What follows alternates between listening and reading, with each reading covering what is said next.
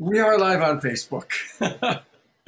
And I am Love Coach Scott Catamas, along with Trish, or is it Christoph? Well, with the mustache, it's Christoph. No, it's actually Jonathan. Jonathan.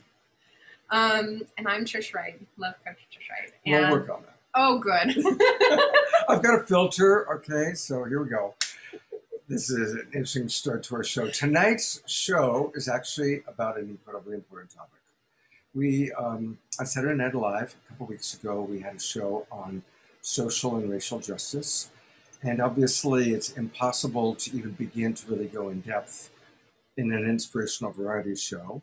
And so we invited Reverend Feltus to really come in and to go deep. And we're going to, I have some really hard questions I want to ask her. At age 65, white privileged man, and still learning all the ways that I have inherent racial prejudice, the ways that I still have inherent racist thoughts. And it's humbling as somebody who wants to live a spiritual life. So we're going to talk about that with Reverend Feltus. And to introduce Reverend Feltus, my partner Trish.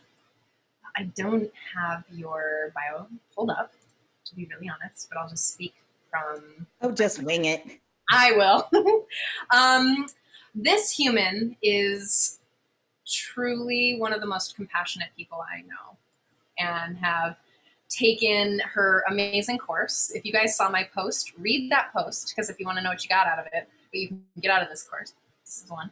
But Reverend Bridge you are so compassionate, and you are so loving, and your teachers are also just deeply loving and compassionate. You hold multiple high degrees in metaphysics from places I have no idea where from. I'll let you speak to that. And the way that you hold your students through the work that you do is with such grace and with such profound integrity. I have not met anyone with as much as you. There's like a word. I'll come up with it. I'll think of it. And I want to just welcome a lot of our friends, a lot of our regulars who are in our Zoom room with us. And for anybody watching on Facebook, come on into the Zoom room, because that's where you can ask questions. It'll be easier. I will periodically be checking Facebook, but I pretty much want to stay really connected into our Zoom room tonight. But if you do want to come into the Zoom room, it is 980068425539. So get ready to write it down again. I'll say it again. If you want to come to the Zoom room, it's Zoom room S980068425539. And hello to many, many of our friends that are with us that are kind of regulars. And I will definitely be taking questions and comments from the chat box. And as we already have some great comments. Thank you, Eleanor, Dia. And also let us know where you're from. It's always good to see, even though I know half of you by now, but let us know where you're from. All right, Bridge, I want to go right into something we were talking about just before the show went on. Yes. And that was this idea, well, not all white people are racist. And, and of course, my guess, and this is just a guess, I might be doing another white thing right now, is that we don't have the intention to be racist. We don't have the intention to be hurtful, but we're ignorant about how our languaging and our thinking actually is still inherently racist. Would that be accurate? I would say yes. And can you imagine how that's probably more dangerous? Can you imagine how, if you don't know that certain behaviors, or not just behaviors, ways of thinking, or just conditioning in general, creates, perpetuates, promotes, and supports racist systems, because really the most damaging thing is that we live in a society that is comprised of systems that are meant to benefit a specific group of people And that group of people profit from racism, from sexism, from classism, and most people in this society don't profit from it. However, there was a time in this country, let's say somewhere near the middle of slavery, the history of slavery, when the poor white people who came here on a debt, who had to allegedly pay off the debt for that Atlantic crossing by working as indentured servants, realized that they could come together with the African people and the Native American people and turn against the rich white people who were basically enslaving them and not treating them fairly, not giving them a fair wage. And when that happened, well, the rich white slave owners decided to create a system called race, called whiteness. No Europeans were called white prior to that. And white poor people were convinced via fear and a desire to be able to thrive, to separate themselves from the other people working on those plantations, basically for a small penance and the promise that they would not be treated as viciously as the African slave and the Native American were treated. And that created whiteness. There was no such thing prior to that. There was racism in the form of eugenics and things like that, but they didn't distinguish white in that way. They talked about people of color in other places, called them savages and barbarians and things like that. But they didn't distinguish someone as white because they also were racist in the beginning against Italian people, Irish people, Spanish people as well. And really anyone who was poor was treated badly. So Europe, the cultures of Europe were very feudalist, all kinds of torture and hanging and chopping off heads in the town square, and millions of women burned at the stake or murdered for their plant medicine and European indigenous practices. So there was a years, I would say a millennia long attack on anything connected to the earth, anything connected to being grounded in the earth and earth medicine and earth practices, basically to sort of scare people into Christianity and into serving the affluent. Yeah.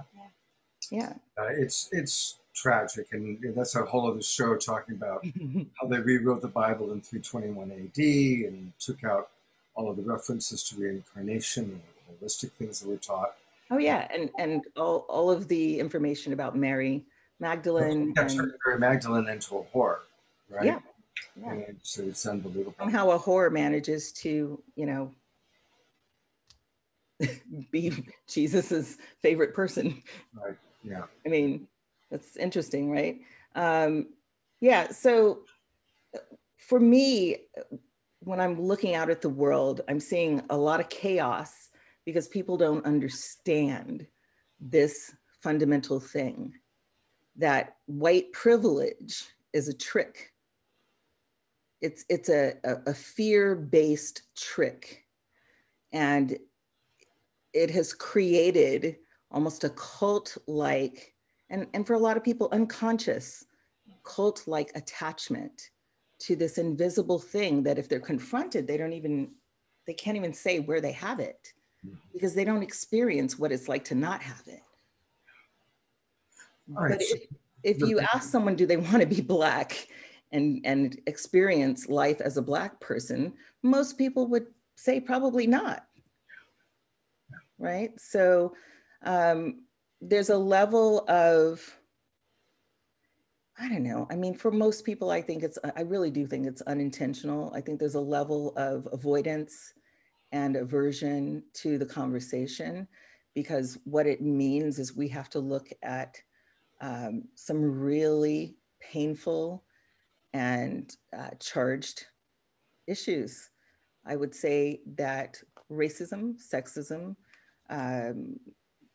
patriarchy, and classism are all part of the same structural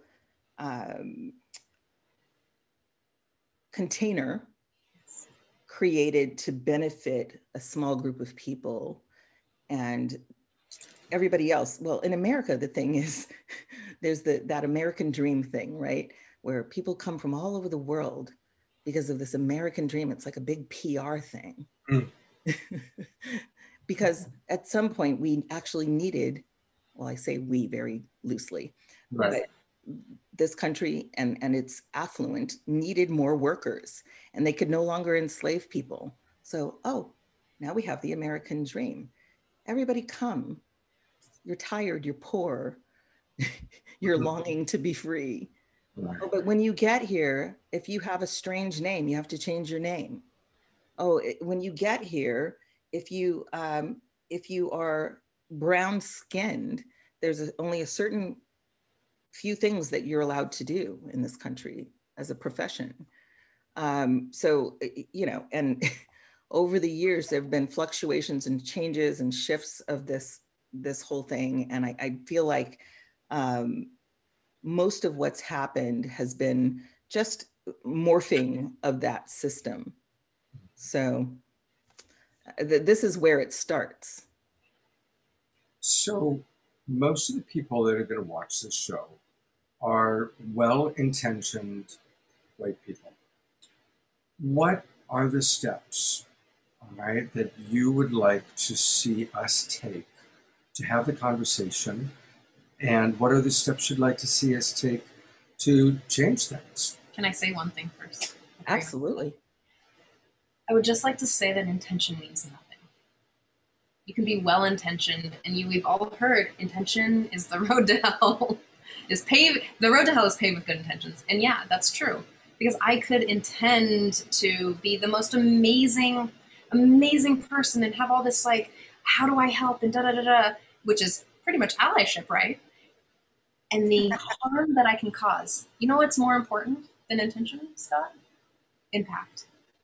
Absolutely. Acknowledgement of impact. Absolutely. So just because we're like, oh my God, I want to be friends with everyone and I want the whole world to be peaceful and loving, doesn't mean that I'm not stepping on toes and just burning people. Well, if you live in this country, you benefit from the labor of brown-skinned people. Yes. No matter how hard you work in your job, you benefit from the labor, from the deaths and subjugation and slavery of brown-skinned people. Yes. You benefit from it. There's no way to come to this country and have the American dream without benefiting from those things. This country became the power that it is economically because of the bodies used, and not just bodies, but also the technological, agricultural, scientific knowledge of brown-skinned people who came to this country and did the work that those rich white slave owners, I like to call them human traffickers because that's what they are, what they were. They used them to get rich. The cotton industry, the rice industry in the Carolinas. These are the two biggest industries in the early years of the forming of this nation.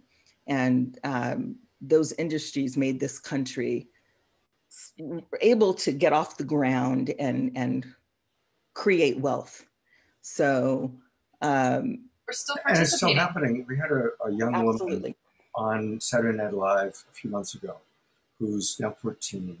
And she was in Nepal and she was working in a children's She was an orphan working in a children's sweatshop. And Absolutely. so rescued her out of it. And she described the conditions where if they don't make a certain quota of their clothing every day, they don't get food. They work about 12 to 14 hours a day, 7 days a week, all sleeping on cots in a very hot room without air conditioning. And the clothes, many of the clothes that we're wearing, possibly the shirt I'm wearing, because I don't know where it came from. Mm-hmm. I haven't gotten into that level of consciousness to track where the clothes are coming from. And she said that there are currently 40 million. That's just in Nepal. And we're not talking about cell phones or chocolate or diamonds or anywhere that imports, these large companies and even small companies are importing items and that we buy. Yeah, if you think about unemployment in this country and that people are having trouble finding work, well, the two main reasons for that, I believe personally, are, first of all, technology is advancing faster than our society can keep up with or has kept up with. And then the second thing is the exporting of the labor, exporting, sending our manufacturing overseas somewhere where people will work for barely anything. So, if we can't get the American people to slave, then they take that somewhere else and then mark the cost of the thing up so far that, it just doesn't make any sense. And that we're in this country fighting for, right now, the big debate is the $15 minimum wage. Nobody can even live off of $15. It's preposterous that that's the argument. It should be much higher. I mean, we actually know that no one can live in this country off of a $15 an hour wage. Unless they do something illegal to supplement their income. Sure. Or multiple jobs. Or multiple jobs. Yeah, and family and right, which means you can't go to school, you can't raise a family. There's so many things you cannot do on a $15 an hour job. And it keeps people suppressed. That's part of why that's the conversation, is because if we keep people impoverished on the physical plane, then we can control them, right? So it's all a part of the design of this society. And it is literally designed. It's not an accident. This is not some random fluke. This is years and years, decades and decades, centuries and centuries of design and perfecting that design so that there's a complex web of control and manipulation of our minds. So while we talk about getting free in the spiritual world that I live in, people are constantly talking about getting free and overcoming, mind over matter and all these things, right? Well, most of the people that I know who manage to use such bypassing as a ticket to freedom have privilege. Yes. So, it's not available. Those things are not accessible to someone who on a daily basis, when they leave their home, they have to deal with the anxiety and trauma of their life being in danger just because of the color of their skin. This is a lot. I have a brown skinned son who's 24 years old, and he has anxiety. You must have anxiety. You must, every time he's out. I do, frankly. And I do. The thing that keeps me somewhat grounded is my spiritual practice, but that doesn't protect him from the police. I can't bypass that and wish that away. And it's not, he's a beautiful person. Listen. Very much so. And even if he wasn't, he doesn't deserve to die. He doesn't deserve for his life to be in danger. So he doesn't deserve to be living in fear. Yeah. He deserves so much better.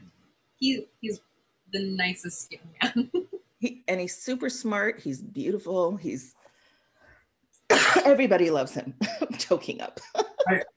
I'll let you take some water. And I wonder, would you like to read comments, select comments from our friends? And Mark wrote something that I presume that we can bring it back to my question of what can we do next, but it's kind of connected here. Mark writes, I know that if I open up and listen carefully, I'm going to react emotionally to what is said. So I'm going to ride the feelings and integrate them into a greater synthesis of being. Letting people express without confrontation immediately is very difficult for privileged people. It's time for us to take it in for a while so that we can find the energetic balance and can equalize. Okay, now I'm going to listen. So thank you, Mark. So to go back to your question about what do we do next, I also want to throw in sort of the what I'm noticing in the spiritual community and some of the non-dualist psychology-based people are debating and the people who are withdrawing their kids from school because they don't want to teach them critical race theory. Like, they're debating on whether, like, race is a social construct, so why are we continuing to talk about it? That because we're bringing up race, it becomes, we're how am I trying to say this? We're actually creating more racism and more duality. I'll be frank with you. The only people I hear say that are white or they're people of color who are privileged and attached to that privilege. Yeah. I mean, that's across the board. I've never heard someone who's not privileged in some way say that. And what it is a protection of their comfort zone. It's a protection. So whether I talk about it or not, it's true. It's happening. I believe the statistic is every 28 hours on average, a Black person is killed by police or vigilantes, extrajudicially, whether they have committed a crime or not, every 28 hours. And no matter how you try and turn that, it's not okay. It's absolutely not okay. Whether we talk about it or not, that's happening. For people who live with this, not talking about it doesn't change it. It's happening. People were in a huge uproar about, oh, I'm sorry, Trish, I'm gonna bring it up. I'm gonna just bring up Cosby just for a moment because I'm pissed. I'm pissed. I frankly think he should be in jail. Okay. And listen, the loophole he got out of it on is a tool that is used day in and day out to coerce and under duress send people to jail who would not have been found guilty. People are constantly getting put in jail even when they're not guilty, because they get scared into taking a plea deal. So, and a plea deal does not actually rectify the wrongdoing. There's no justice in that. So what's happening is out of a need to meet quotas or whatever the reason is, because they want to close the case, they offer a plea deal. If there's a iota of suspicion that they might lose if it goes to court, they offer a plea deal because they want to put that person away. They just want it to be done. And so this is how we got the Central Park Five, who were boys who were accused of rape, and they had not raped anyone. They were boys just messing around in the park.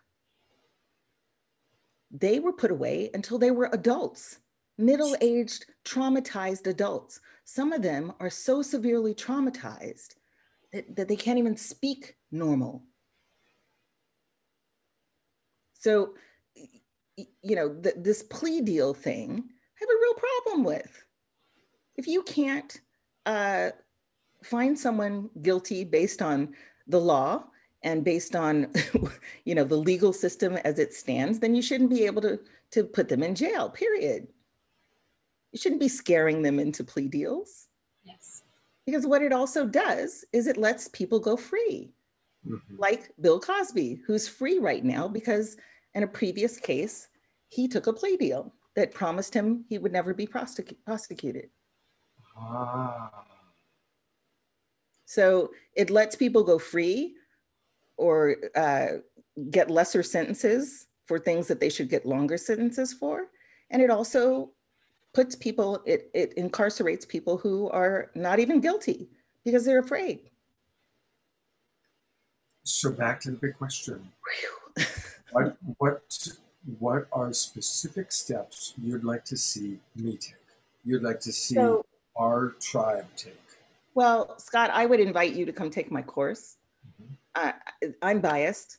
I don't think that there's any course out there like mine. There are some that are a little bit similar, but that are not as thorough as mine is. Educating yourself is important. So if you actually care and your intention is to disrupt this, first you got to admit that it's happening, that it exists. It's happening. And you can't, just because we don't want to claim victimhood or saviorhood or any of those things, doesn't stop it from being actually real. This is happening. People are being killed. People are being starved. People are suffering. So to first acknowledge that there's something to learn, and then to invest in the learning, because otherwise, we're already probably looking at many years of shift before this ends. So what I think is really important to share is that it's a confirmation bias. Whiteness is a confirmation bias. So as the reason why, this is how I see it, just sort of like how my opinion is, the reason why people get so upset is because around, I can say that I'm inherently racist now and know that that's true because of the way that I was taught throughout my youth, through the language I was taught, because my mom was and their parents were, and it just is. And there's nothing wrong with me learning what happened before me, because what we're being taught in school is a very whitewashed history. I don't want that anymore. I actually feel really fucking lied to. And I'm really still mad about it. I'm really still mad. You have been lied to and with information withheld from you. And that's a form of oppression. Exactly. So let's be real here. Oppressed. White people are oppressed as well. We're all being oppressed by the white supremacy. It's like, right. Being a female and being oppressed as being, just because I woke up in a vag having body, well, thanks, great. I didn't choose that. You didn't choose the color of your skin. You didn't choose yours.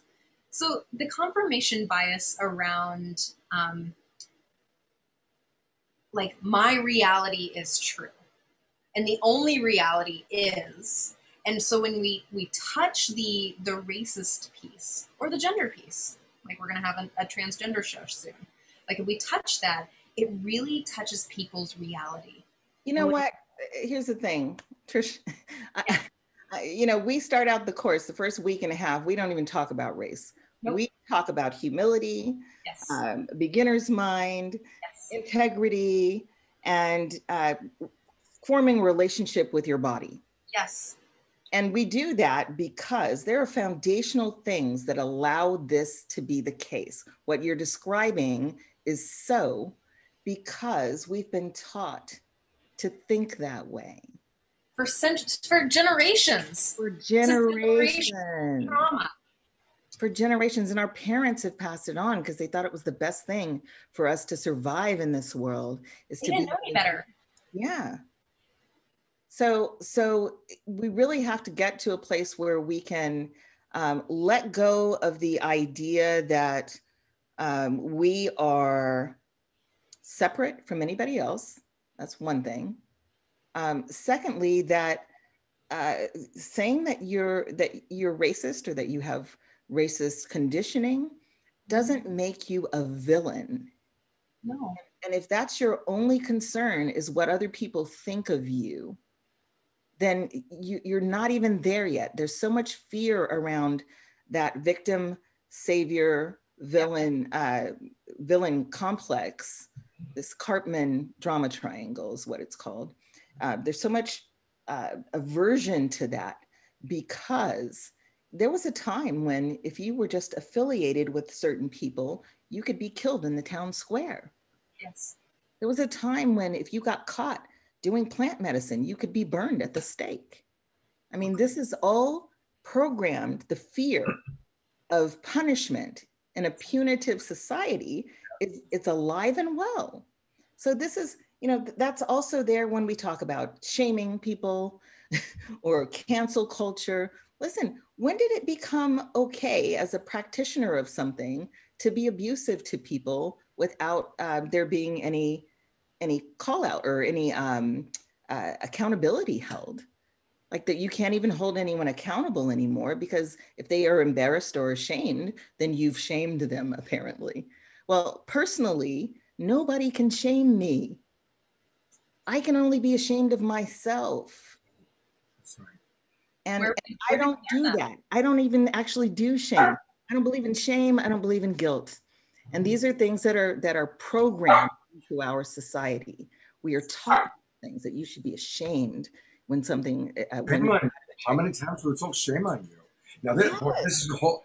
There's a lot of topics to talk about. The whole Christian church, the whole history versus her story, and now shaming. But we got to understand that. Before we do that, I do want to go to your website because you told me the best thing to do is to take your course. So I do want to talk about that. I'm going to do this twice in case anybody misses it. So we're going to do it halfway through the show and again. So you've got this course. Again, people go to the rememberinstitute.com. Rememberinstitute.com. You have an open house coming up. Well, it's an ongoing open house. Yes, the open house is automated. You can visit it anytime, 24/7. So that's the thing to do. You go to the campus menu and go to the open house, all of that. And then once we realize, okay, I got to do this, it's the Heal Thyself course. And that's coming up in August, yeah? Yes. All right, I'm clicking on it.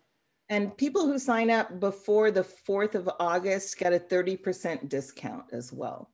So I see it's $5.99. Yes. And the normal price then would be probably. Well, no, that is the normal price. And then it's 30% off of that. Oh, okay, great. All right. Yeah. And all right, so. We can make the cost of this somewhat reasonable. And, you know, but I got to pay my teachers. We have all of our teachers are people who are members of marginalized groups. They are also multi-lettered. We've got someone who is a community conflict resolution specialist who consults city governments and their local residents when there's a big crisis happening. So like when Ferguson happened or St. Louis or Oakland, any of these big crisis moments, this particular teacher of ours goes in to consult with the people and the local government so that everybody gets what they need in the situation so nobody gets hurt. We also have someone who is a priest of the Dagara lineage. He's from the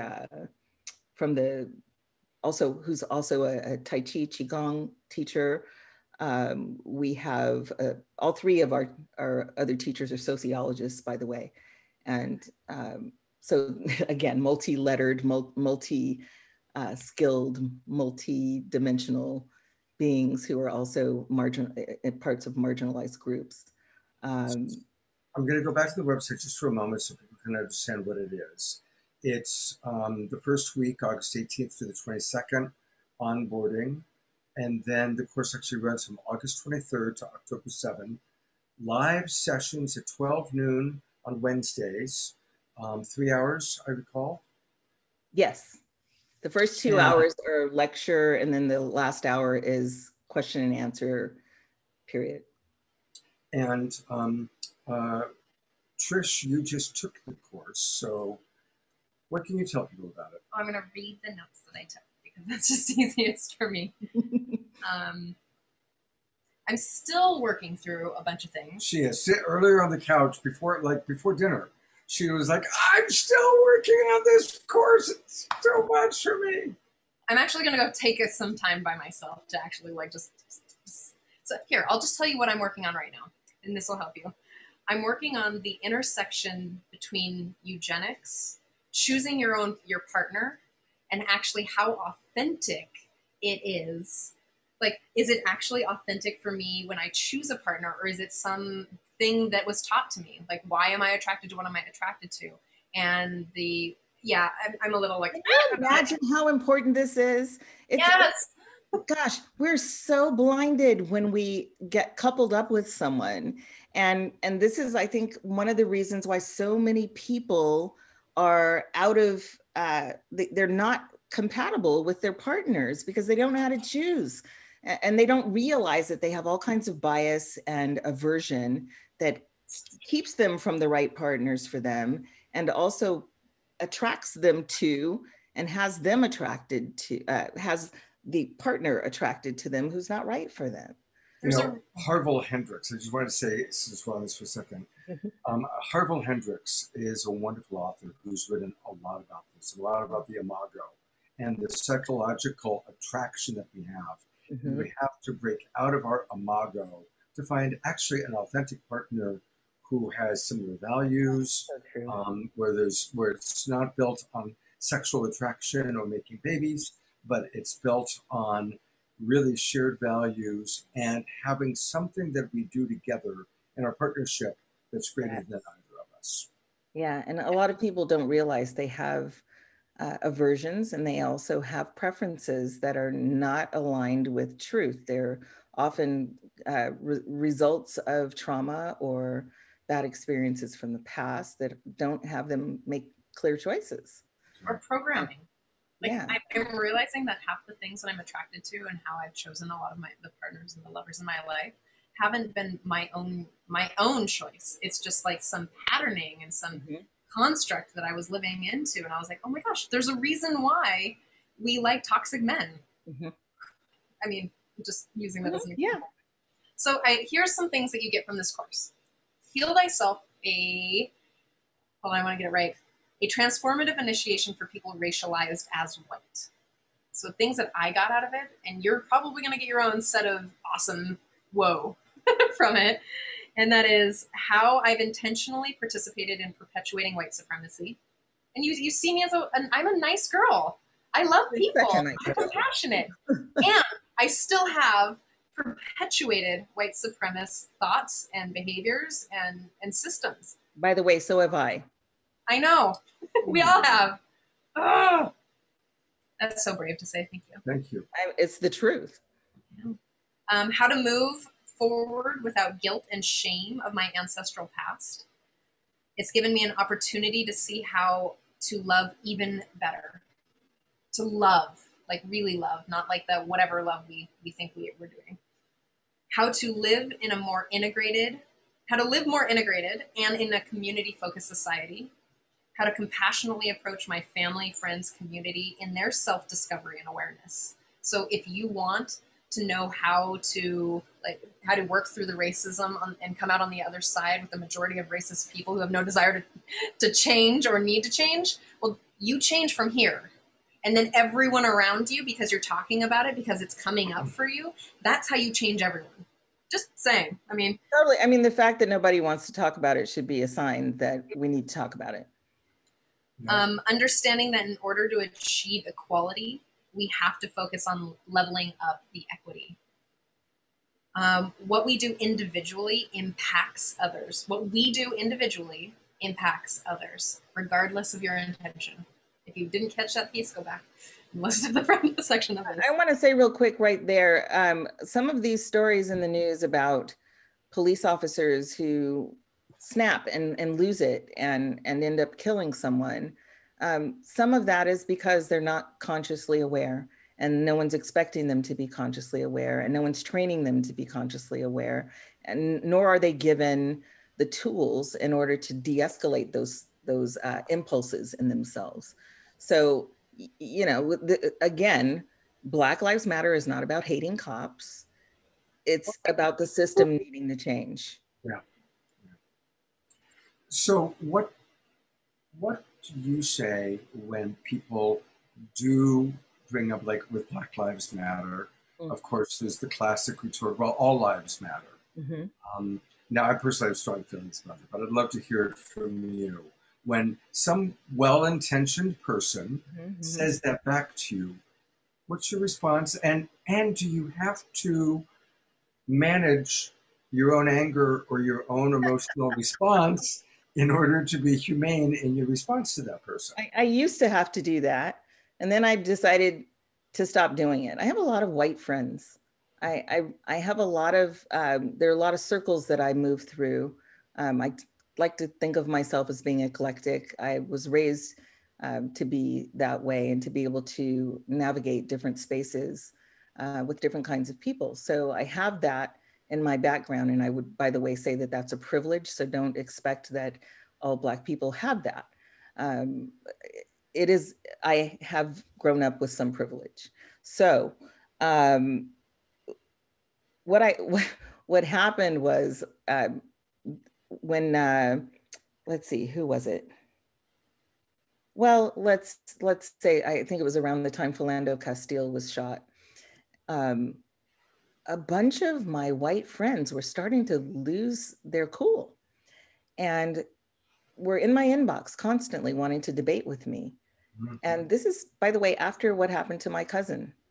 And even though they knew about what happened to my cousin, they were still in my inbox with these really obnoxious questions. And, you know, I was answering those questions as best as I could. And they would argue with me. They wouldn't just accept what I was saying to them. They would argue with all of the bias and avoidance and, you know, saying these things are mean to say, and, you know, that's victim mindset. I'm like, actually, no, it's not.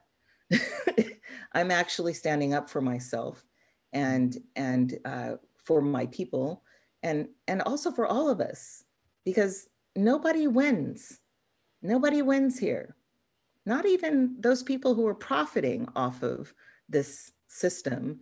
They don't actually win. So at one point, I had this friend who was really just on my last nerve. Let's just call it what it is. She was on my last nerve. And I said, you know what? I'm actually not going to have this conversation anymore, because it was taking up a lot of my time. And I was in the process of creating the first courses for Remember Institute. And I decided, okay, let me put these courses aside and take all the information from those courses, which were they were spiritually based, spiritual practices and distinctions that I wanted to teach, because I believe they're the foundation of most suffering is to know these things. So I took those principles and I applied them to this topic. And in 2 weeks, I created Heal Thyself. And then I offered that woman, who, by the way, very frequently told me that she loved me, very frequently said that, you know, claimed to not be racist, and didn't know anything about racism, or at least that's the way it seemed. So I created this course and I invited her to take it, and she declined. And then within a week, I believe it was, she had unfriended me on social media. Wow. And yeah, I mean, this is someone who allegedly loved me, you know, and I didn't take it personally, because I kind of knew that was going to happen. I actually wanted her to stop. And I decided that I was not going to do this anymore, have these conversations anymore without some sort of reciprocity, because it was very hard on me, you know, to stay open all the time and feel the abuse of the dismissal constantly over and over again. It's really rough. And the only reason I was able to do it as long as I was is because I have privilege. you know, I've spent a lot of money and time on my personal development and spiritual development. I have privilege. So I was fortified, right? So just imagining someone with my color skin having those conversations and having any patience at all, you can forget it. Most people don't have the patience for it. And if they, by the way, y'all, if they're your friends and they're a person of color and they tell you they don't see racism or they don't experience it, I'm going to say that probably 7 times out of 10, they're saying that because they don't want to have that conversation with you. And the other 3 are probably attached to things as they are. There's attached to the status quo. So, you know, I mean, it is what it is. And I have practices that have me be committed to being a stand for everyone's greatness. So when I speak to someone, I speak to them from a place of their potential greatness. I don't speak to them from a place of judgment. I don't speak to them from a place of condemnation. I speak to the possibility of their opening and their greatness. Because I don't know how else to stay sane in this world. If you cannot imagine the possibility of growth, then where are we going? Like, that's pretty depressing to not actually choose to believe that we can do better. We can. And thanks for loving us that way. Oh, that's so love. That's love. We are one, and that's me loving myself. Again, it's not victim mindset, and it's not charity. It's not me feeling sorry for white people. It's not me being rosy-eyed or anything like that. I happen to know that when I show up and interact with people in a certain way, and I come prepared, and I have done my homework, and I bring forth compelling evidence and compelling conversation, that change happens. And so those practices and principles that I applied to this work actually make the conversation digestible. It's not easy to digest, but it can be done. It's not easy to talk about these things, but people are doing it. We've gotten close to 300 people through the course at this point. It's been 2.5 years. And, you know, we've had maybe 2 people out of those 300 some odd people leave the course in the middle of it. And typically it was because it was the workload of it was challenging for them. And we've maybe had 1 or 2 people leave for because they were too resistant to actually let it in. But we have a teacher who does 15,000 years of history, and some of it people are shocked by because they weren't taught that in school, and they go and they look it up and they find that it's actually true. We have one teacher who talks about the relationship between racism and how we relate to our own bodies. All people, white people, Black people, everyone we all have this, you know, this is why somatics and embodiment practices are so hot right now, because we have a dysfunctional relationship with our physical self. Absolutely. Yeah. And so, and even all the sex work that's happening, all of this is related. Like, how can you have healthy sexual interaction when you live in a society from birth that teaches you to disconnect from your body, that teaches you that you're disconnected from all other living things, you know, that you don't have to be responsible for anything. You can just show up and let some stranger you never see or never talk to decide everything for you. So we're disconnected, we're disassociated from birth. We begin to be taught how to disassociate. So this leads to a question I really want to ask you.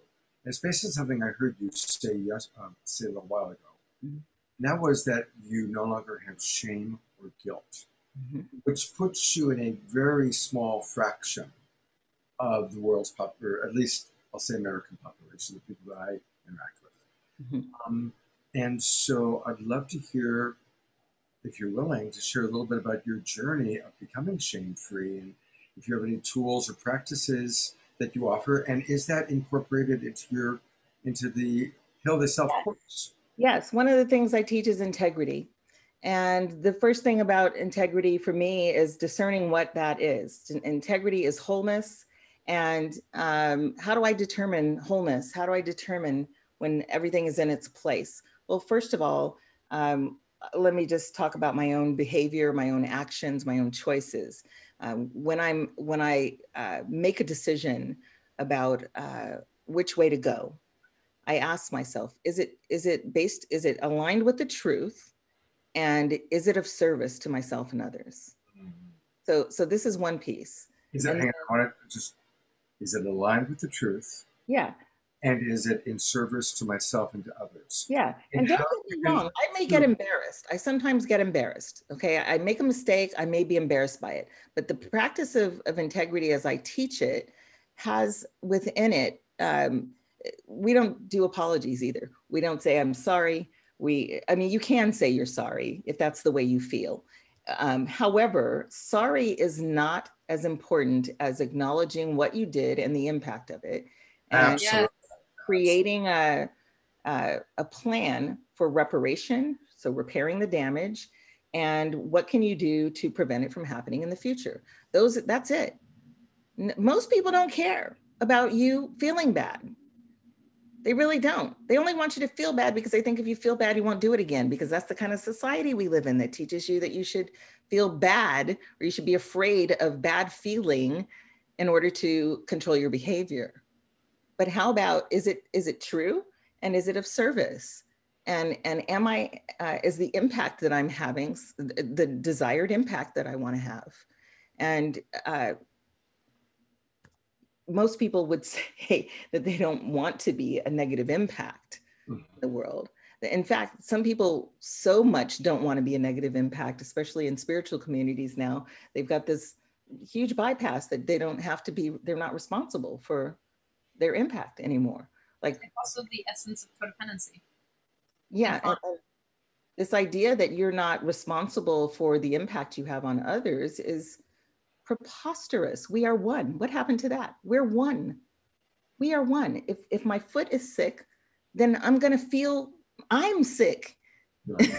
It's not just my foot. My experience of my day changes because of it.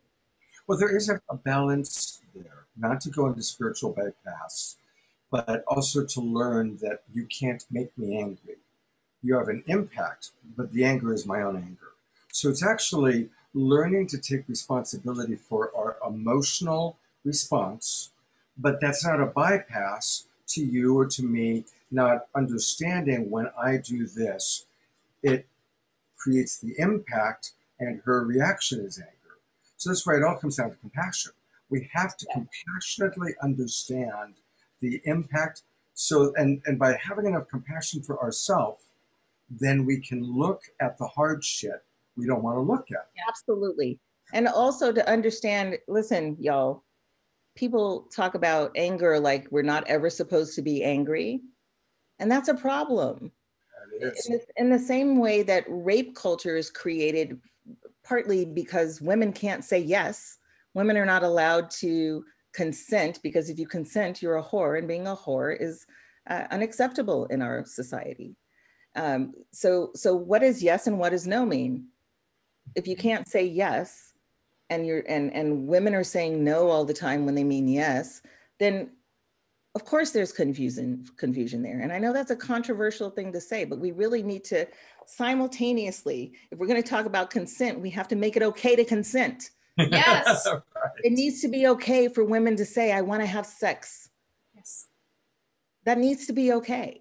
And this is also a part of the oppressive system, is that we're taught, especially women, to say yes when we mean no.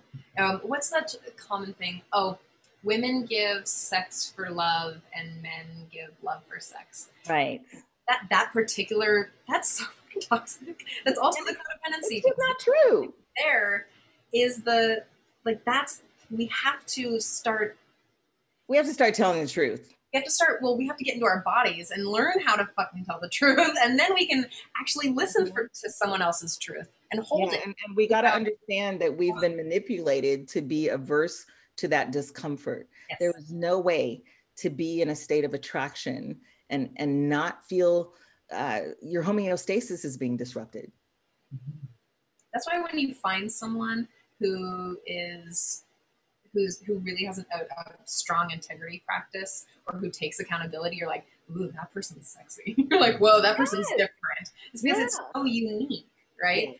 And this could be the way we change the world. I agree, 100%. Kind of a modern day Lysistrata happening here. Oh, listen, I don't know if you know this about me, but every now and then when I get on my my sexism rants, I always hashtag Lysistrata in there because I'm like, if we stop cooperating with it, perhaps, perhaps those with, especially for women with privilege, white women can end a lot of this stuff. Yes. Like if white women stop putting up with it, if white women stop supporting the white male dominance and centering, then this would end. If you stopped shaving your legs, that wouldn't be a thing anymore. Hello? Gender roles, beauty standards. Who came up with that? Yeah. At this point, you have to if you're gonna make me put makeup on, or if you want me to put makeup on, you have to give me something. Like I have to get something out of that. Yeah. I want to read some comments. Mark again writes, the most important thing to learn is grace and love. Unconditional love means little without conditions. Thank you for showing us the way, Reverend Bridge. Mm-hmm. I'm humbled and honored to receive your message. I want to there was something that I started saying and I got off on a side rant. But I want to go back to anger for a moment. Oh, right. Anger is a natural part of our natural impulses. We have the ability to cry. We have the ability to be angry. We have the ability to feel discernment for danger. These are all natural parts of our mental capacity. So to make those things wrong, like a blanket rule that they're always wrong, it's not okay. It's not healthy. And what it does is it silences people from protecting themselves, from defending themselves. And then we call them victims. Oh, well, I've got to say a couple things on anger because it's one of my favorite things to teach about. First off, my favorite story in the Bible was when Jesus got pissed. Oh, right? Yeah. I mean, okay, cool. Dude had some passion. They left a little bit of passion in the Bible. He said this little milquetoast, blonde-haired, blue-eyed Jesus, right? Anyway. Well, it was only okay because it was money. It was about money. Right. The poor, the common folk should not be obsessed with money. It will anger Jesus. Oh, that's interesting. I've never even had that spin on. Darn. And I like that story. I like that story too. About anger, what's really important, because many people in the spiritual community do believe that anger is bad. Mm-hmm. And thank you for what you said. It is a natural human emotion. And it's not okay to use anger as an entitlement to hurt someone. Yes.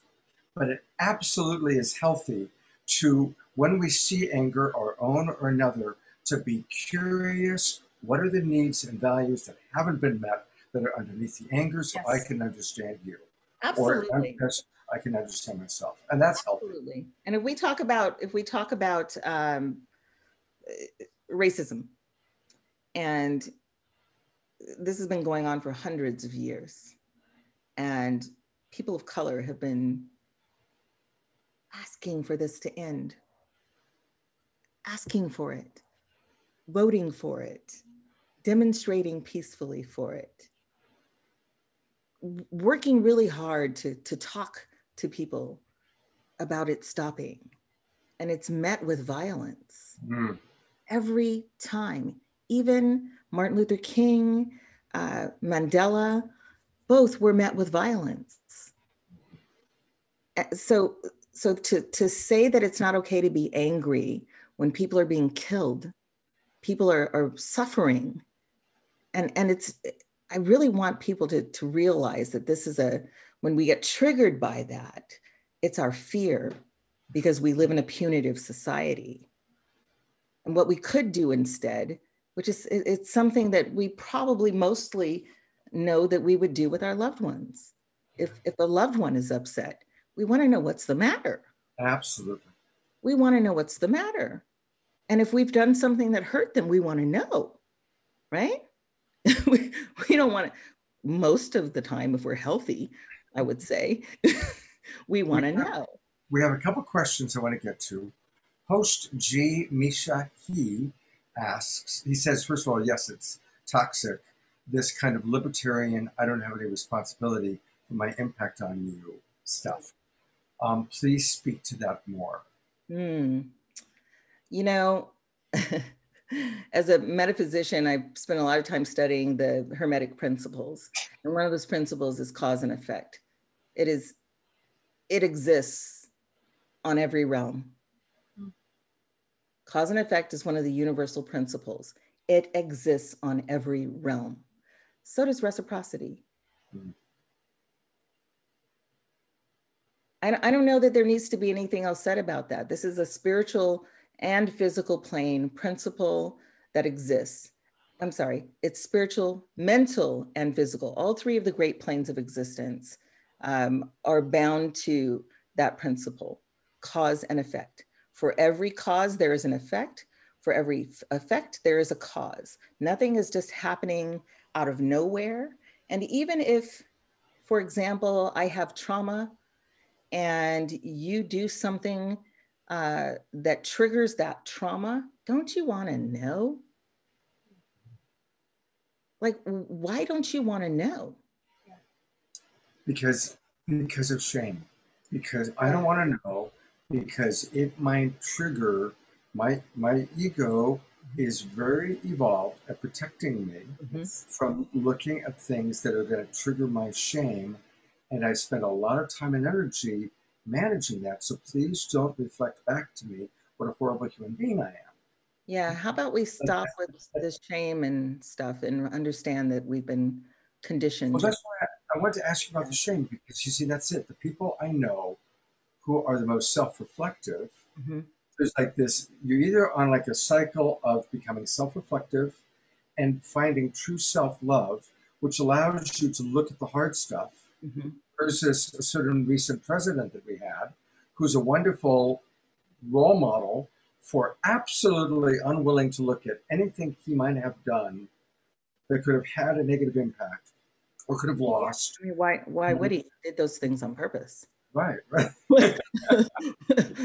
What was there for him to look at? It's an incredible example. I mean, wow. I mean, and we all have some of that inside of us, right? Sure, yeah. So when am I unwilling to look at something because I'm so afraid of what that mirror, what that reflects? Yeah, well, shame, I believe, is the aversion to being revealed. So can you really say that again? Shame is the aversion to that which wants to be revealed. That's a good one. Yeah. So when we hear people say, stop shaming people, what people are responding to is someone having said in a public way, this is not okay. This is harmful what you did. And just the act of, Marianne Williamson did this a couple of years ago, by the way. She had been invited to be on a panel for a conference that was called something around about goddess, ritual, blah, blah, blah. Something about ancient. Remember the goddess within. Yeah. Something with, goddess and like not indigenous, but ancient ritual or something like that. And every single person on the panel was white. And someone called her out and asked her why would she be on a panel that wasn't diverse? And her response was, why are you trying to shame me? And then she started to berate the people who were questioning her, even though they were not saying any negative things about her. They just asked her a question and were trying to explain to her why it's a problem that people don't stand up and say, you need a diverse panel. Because there are people like me who do the work I do, who, listen, I'm only beginning to get invites like this one to come and speak. And I've been doing this work for quite some time, even before I focused it specifically on racism. It's not actually racism work. It's healing the parts of us that have been sort of stripped and muzzled and threatened in ways that have us be in fear and feeling helpless and hopeless, so that we behave in ways that don't actually benefit us as a collective. So yeah, I've been running this course now for 2.5 years, and a couple of runs ago, we had a woman who joined us, and she had a condition called aphasia. And what that means is that she couldn't read blocks of text. And we were still running the course on a Facebook group at the time. And so it was really hard for her to keep up with the big text threads. And there was a misunderstanding, and she felt like she'd been discriminated against, and she called us ableist. And I had this flash of, oh my God, I'm teaching diversity here. What am I going to do? Should I argue back and forth with her? Should I defend myself? I had a chance to feel what that feels like. And what I decided was to pause, take a breath, and practice what I preach. How about that? Yeah. So even though I felt those things, I felt embarrassed, I felt threatened, I felt like the work I'm doing was threatened, and it means a lot to me, this work. And I had to stop and ask myself, what do you want, Bridge? What do you want? I want her to stay in the course, and I want her to get what she came here for, period. So I called her up and I said, look, I'm so sorry. I understand that there was this misunderstanding here. It was not your fault. We screwed up. We fucked up. We're still figuring this out. And how can I make it up to you? Beautiful. Well, I can't read the stuff. And I said, well, I tell you what, I'm going to give you your money back. And in a couple of months, come back once we have our campus up and running. We'll have audio, what do you call it? Audio readers Closed for every, closed caption? No. Audio readers, like voice reading. Yeah. So it's like, what do you call those? It's audiobook, like an audiobook for the course. Oh, right. Okay. Right. It was actually really helpful for me as well. Oh, really? That's good. Yeah, it was. I get lost a lot, and I would listen and read at the same time. I would follow along. It was so good for me. Oh, that's great. Yeah. So we decided, I mean, early on when we were designing this campus, we decided to make sure it was accessible. And so every single lesson, because there's a lot of reading, every single lesson has audio readers on it. And so when she came back with her son and her husband.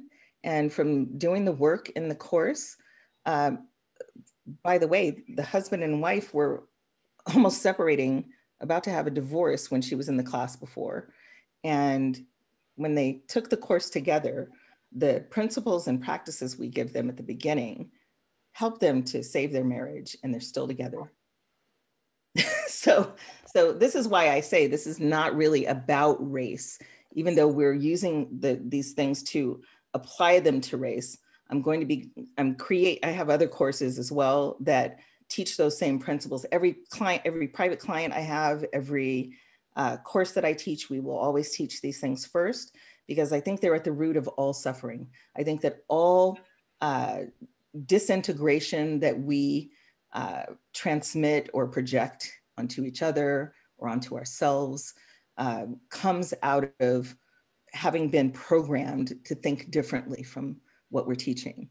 So we start by grounding into there's no right and wrong, there's no good versus evil. There's no shame, there's no guilt. We don't do this. What we do is we practice integrity. We try and be as much on a righteous path as we can. And when we're not, because we're human, we try and notice that ourselves. And if we don't notice it ourselves and someone else does, then we take it in and we take accountability. And if it's not true, if we're not out of integrity, then we don't have to take it in. But you have to actually want to know whether you're out of integrity or not. And then if you notice you are, we don't even teach shame or smallness around the restoration of integrity. What we teach people is to be joyous or proud to restore integrity. So, hey, my bad. I know that I did this. I know it affected you in this way. And how can I make it right? See, I want to break that up. So just for everyone watching, is that you recognize like something happened and you recognize that you need to shift. And this is exactly the racist conversation, like the anti-racist conversation that we're in, is like, okay, I recognize that my impact on someone else, just because it's not my experience, it's impacting someone else. Oh, now I get to pivot. And without throwing, like kicking and screaming about it, it's just like, oh, I get to shift things. I get to acknowledge what I've done, how it impacted someone, and how I can change my behavior. I believe for myself that I am greater, I am more empowered, I'm more powerful when I can own my impact in the world. Yes. If I'm giving it away, I'm giving away my power. So it's very self-empowering to be able to do that. Absolutely. Yeah. And it's also loving. It's very, very loving to acknowledge. Love. It's not ooey gooey gooey bullshit love. Yes. It's real love to be able to own, oh wow, when I do this, it impacts you in this way. And to be present to mutual understanding. Why did I do that? I didn't do it for the purpose of hurting you intentionally. Mm-hmm. Did it need some need or value? And which of your values and needs were not met by that action? And really going into compassionate, mutual understanding, that's real love. That's real friendship. That's real healthy relationship. So I teach love is a state of being that just is. Love is the truth. Love is. I teach love is oneness. Okay, so if love is the truth, it always is, then what we experience is a disillusionment with the truth, a disassociation from the truth. So whenever we separate ourselves in the physical plane or in the mental plane from someone, we are out of alignment with what is true, and it causes us and the other person suffering. So that's what it's about for me. That's what integrity is for me. It's being committed to oneness.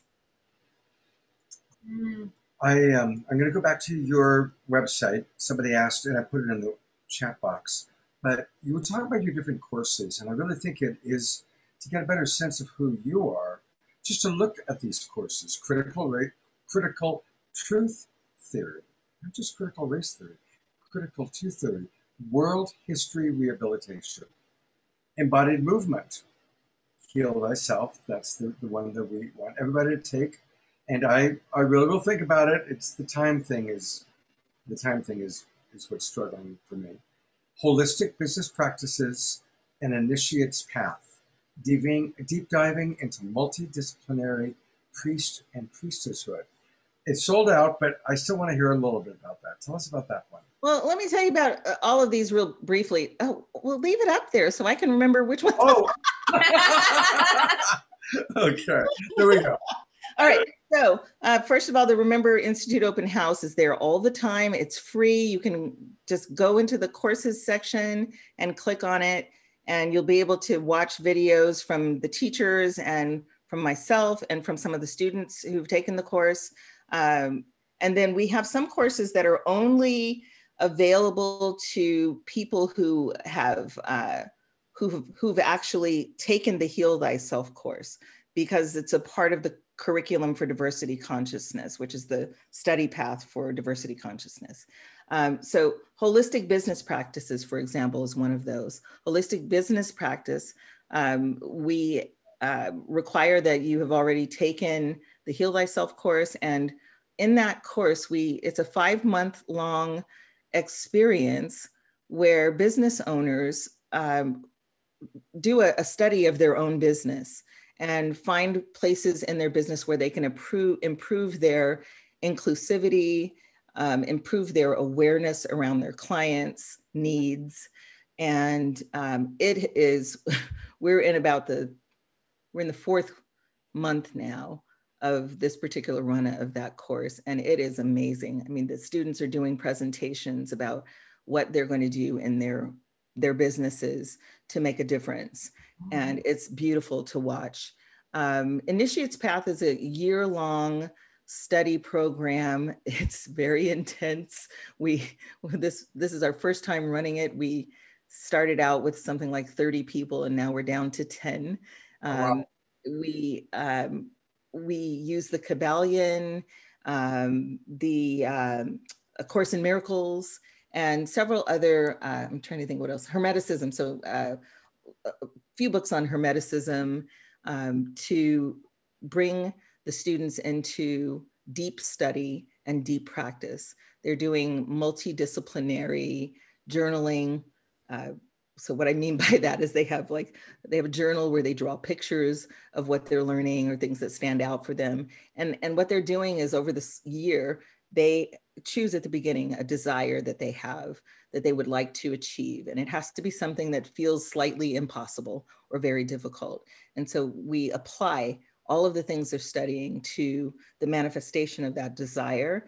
And the goal is at the end to have either have achieved manifesting that desire, or realizing that they didn't really desire that thing in the first place and there was something behind it. So it's a deep program. It's the first of 3 years, this particular run. There's a phase 2 and a phase 3 as well in the coming years. But the people who are taking that course desire to either be teachers for Remember Institute, or they want to enhance their own teaching and healing practices. So this is kind of more actually just for my own edification. I run the Love Coach Academy. I teach courses. How was it for you? Your first time doing a year long, you started with 30 and you're down to 10. How was that for you? I knew it was going to happen. Wow. I mean, it's intentionally difficult. The course is intentionally difficult. I believe that if you are going into any sort of ministry of any sort, you should be committed. And that in order for you to be a good teacher, you have to know your subject. And so it's an environment where my students are getting acquainted with their subjects and learning how to overcome mental blockages and physical plane evidence that's contrary to what they want to do. And it's deep. It's deep. There's a lot of ancestral work happening, and projecting forward as well. And I'm learning a lot from the students. Actually, it's a really deeply penetrating experience. Yeah, beautiful. That's beautiful. Well, we're almost out of time. I want to take a quick look. Deborah, we do have a couple of things. Deborah writes, how do we work through racism and come out on the other side when the majority of racist people have no desire or need to change? You kind of addressed that. Tricia actually addressed it by just living it. But is there anything you want to add to that? Yeah, I mean, if you look at the history of the world and study different societies, you see that things do change over time. And understanding the system that is manipulating us is the first step. We've seen things change in this society even. And the fact that we're having people talk openly about these things. I live in a predominantly middle-class white neighborhood. And this past year was the first time I've ever seen so many white people in the streets talking about Black Lives Matter. And it shocked me. I like stood in my window and I'm like, what in the world? and that took people witnessing someone be killed in front of them and that particular murder, because I'll own that I've often thought to myself, okay, the cop got scared, he pulled the trigger. It takes 2 seconds to pull the trigger. But 9 minutes on a man's neck when people around are begging you to get off of him, and he's clearly not dangerous. It wasn't just a murder, it was a torturous murder that was so in our faces that we couldn't. He's smiling and he's looking around and nobody was proud of himself. Yeah, he was proud of himself, and so what people don't understand is that, I mean, and this is not so far-fetched. I don't know why it's so hard to understand, but guess what attracts people to that particular job? Either they want to be a hero or they want to have power over people. Most people go in there with a fantasy of being a hero. And they don't know the history of policing in the United States. Policing in the United States started as slave catching patrols. Yes. I mean, that is the actual fact. Wow. It started as slave catching patrols. So, and the way that the system is set up, it doesn't support police officers' mental health. It doesn't support their, their capacity for de-escalation or these kind of tools. So, and they're having to deal with things that actually mental health professionals should be dealing with. Yes. So it's not a good system, and it's designed that way because the people that go to jail work for corporations now. Most of the prisons are private. This is a big industry, and companies make a lot of money off of this free labor. Once again, slavery in this country. And you can't just say, well, they shouldn't have done the crime. Well, how do you know they did the crime? Or was that crime even, is that crime sufficient to deem that person a slave? Yes. And again, it's because of circumstances. Like we talked about before, you can't live on $15 an hour. So if you can't live on $15 an hour and you don't have other options, look, we all ultimately take care of ourselves. And most of us, if taking care of myself ultimately means I have to break the law, and I think I can get away with it. Most of us, still some food. Yeah, exactly. And again, that's not known, but it's to acknowledge it. Barbara writes, by the way, Barbara wrote earlier, I love you, Reverend Feltus. Me too. And many, many people, I think. And she's really thanking you. She said, Reverend Feltus, you and your words are so beautiful and enlightening. Thank you. And then Barbara also writes just now, it's a completely broken system with so many broken people. A couple of other from our audience. Mark writes, I feel that most of the resistance that white people have toward accepting equality is rejection. They feel that POC will behave as reprehensibly and murderously as the white supremacists have. It's a difficult one to overcome because the supremacists have to confront the truth about themselves. Love, you know that there are millions of us on the planet and we haven't done it yet. Yeah. It's not our personal culture. It is not it's not what we want. And yes, there are some who do feel that way, who do feel murderous towards white people. There are, but they're not in power. And this is not what's being asked for. And listen, that's a paradigm we need to overcome, that we don't make decisions out of fear, that we make decisions out of what's righteous, like what is the best for humanity, not being afraid of each other. Like we need to come, if that were to happen, it's because that we're trying to hold on to things like capitalism as it is today, or something like that. If we're still trying to keep the same system and put somebody else in power, sure, maybe that's going to happen. Mm-hmm. But I think the whole system is going to have to be disassembled. And I think somewhere in us, we all know that. And this is why we're so reluctant to have the conversation, because it's scary. It's scary to me. I'm like, oh my gosh, what's going to happen? And I can say that because I do have some privilege, and some of those things might go away. And I'm willing. I'm ready.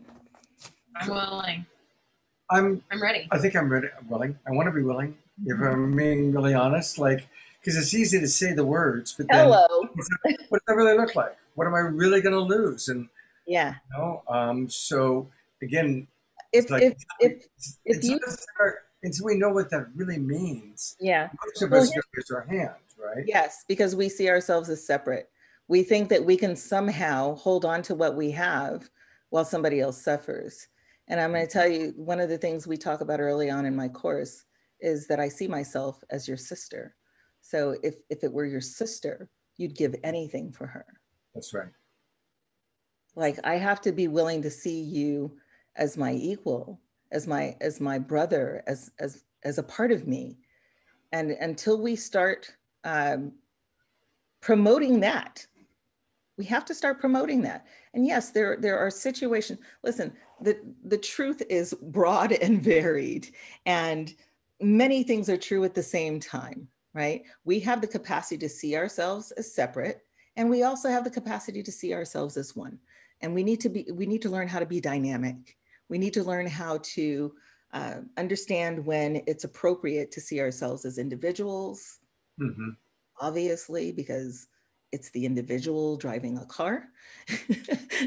Scott won't drive the car for me from wherever he is on the planet. I have to drive the car. I have to go to my job and do my work.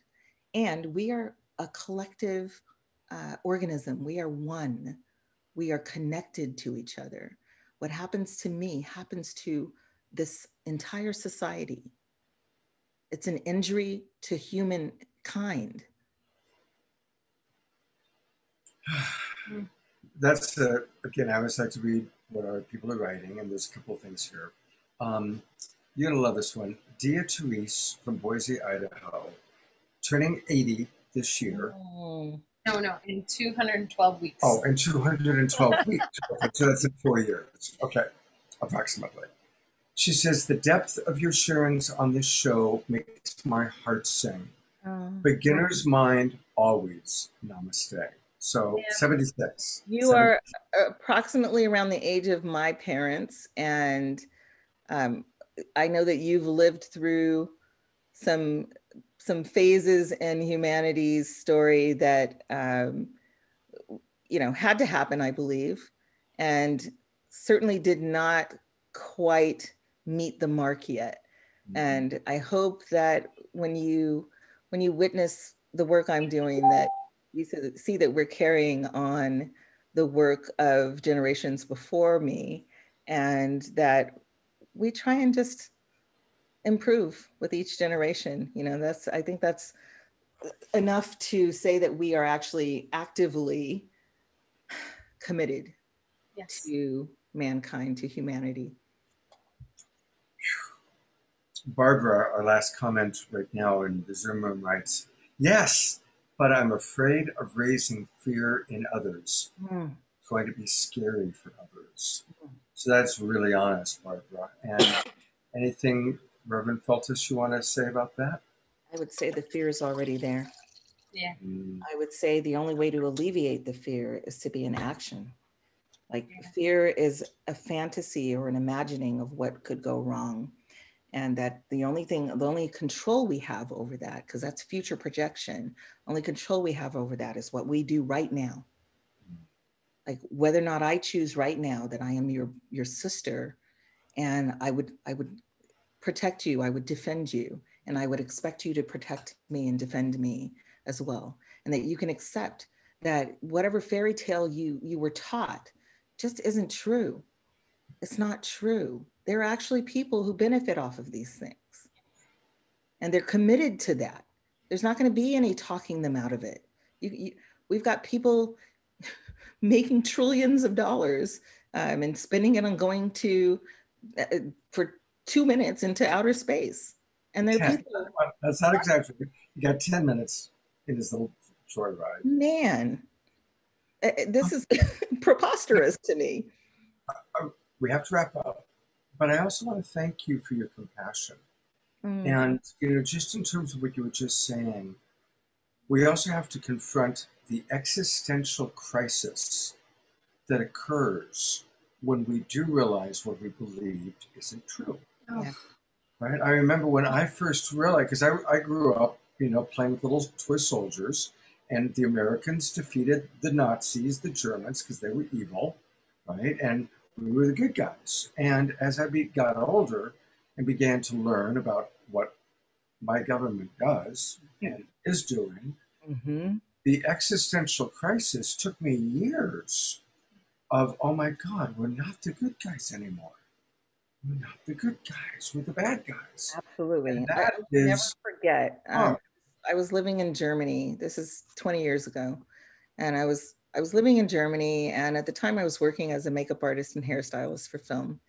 And the team that I was working with, we flew to Moscow. It was my first time ever going to the behind the Iron Curtain. Of course, the Iron Curtain's not the Iron Curtain anymore at that point, but landing, first of all, when the plane landed, everybody on the plane that was Russian, yeah, because they didn't assume that they were going to land safely. That's number one.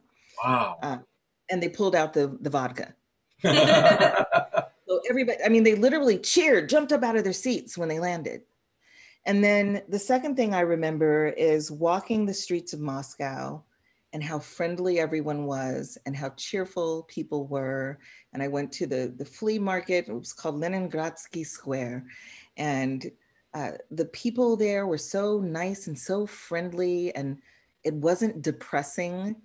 And I grew up in the 60s and 70s. So during that time, people talked about this place like it was someplace you would never want to go. And the people are miserable. And this is just a place of complete misery and darkness. I clearly remember that. And so being there and connecting with people, realizing I've been lied to. People are people everywhere. And realizing there's so many of those kinds of things we're taught in order to sort of create allegiance or create this commitment to serve this system, this country. And it was all necessary, because if they didn't do all of that, nobody would have put up with all of this. Well, you have to demonize a human being in order to hurt them. The more that we demonize that person, the more capable we are of pulling the trigger or dropping the bomb. Sure. That's how we dehumanize emotions. Mm-hmm. And especially, I mean, that was one of the hardest things for me, or the most harmful things, is like anger is wrong and bad, and sadness is a lower vibration. Like that's very human. So, I mean, can you love anyone and witness them being hurt or lose them to death when they lose their body and not feel sad? Is it possible that any human being who is not in some way disabled doesn't feel sad ever? It's a natural part of humanity. All of the uncomfortable emotions, but even the terminology of bad feelings, negative emotions. No, they're not bad or negative. They're uncomfortable. Yes. That's all. They're uncomfortable. Yeah. Also, the idea of negative vibrations or high vibrations and low vibrations. Don't get me started, Trish. We should have conversations about TV. Actually, She has a story about that. No, people talk a lot about avoiding people with negative vibes. I'm like, why should I do that? My vibration is potent. I can drown out or transmute their vibration. How about that? Yeah, I just don't see them as even negative or positive. It's just frequency. This is what it is. And if I want to shift the frequency, I can. Yeah. That's it. Eleanor Joy writes, thank you.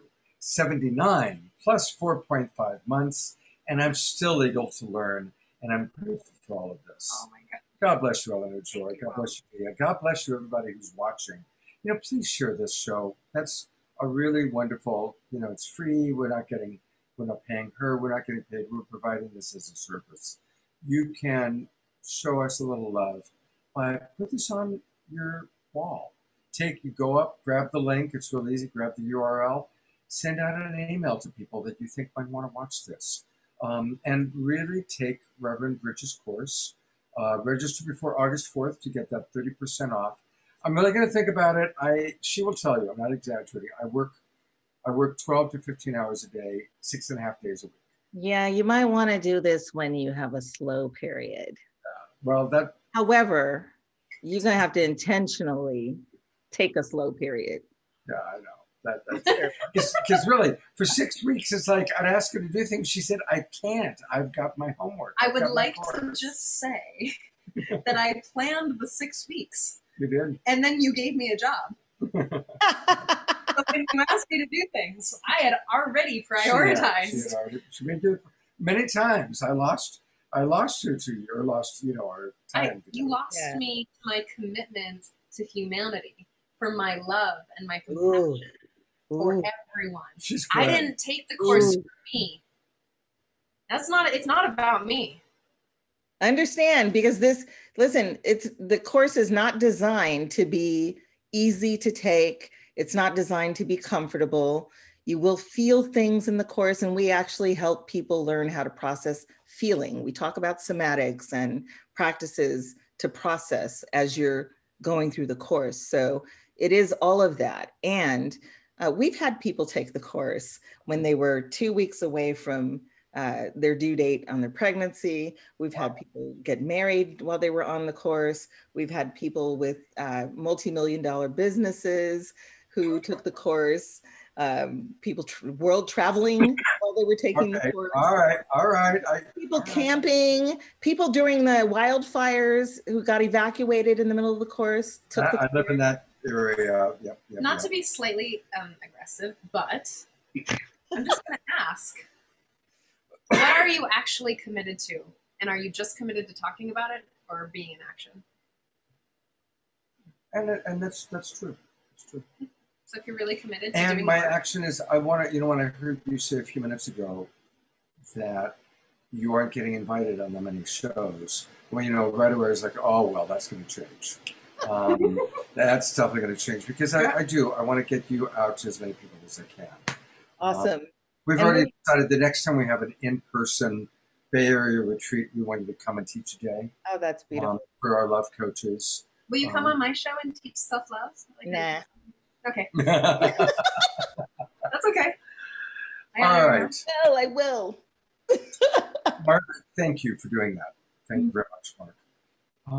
Reverend Bridge, thank you. I really am so grateful for who you are, the work you're doing, and that you're doing it with so much love, so much patience, and so much compassion, and shame-free. That is really, really no small thing. Yeah, well, you have to understand something. We don't actually care about you being guilty. I mean, how is that fixing anything? We actually need to get in here together and get some stuff done. Yes. Well, and that shows that you're not looking at it from the old paradigm, blame, shame, punishment model. This is not adversarial. Right, exactly. This is about healing. That's why it's called Heal Thyself. Guilt and shame are for self, I think. That's how I see it. And so is an apology. Mm-hmm. That's why the restoration of integrity is so powerful, is because it's not about me. In fact, it's none of my feelings are in there. And I thought that was a really powerful place to step into the world. It's like, oh, this is what happened. It's actually relieving to practice that practice. It's way more humane than an apology. Yeah. It's so much more loving. Reverend Feltus, thank you so much. Everybody, again, remember, go to rememberinstitute.com. Rememberinstitute.com. That's where you can learn all about what she's doing. And who knows, I just might see you in that August course. And I know I'll talk to you one way or the other. Thank you very much for your time. God bless you all. God bless. Take care.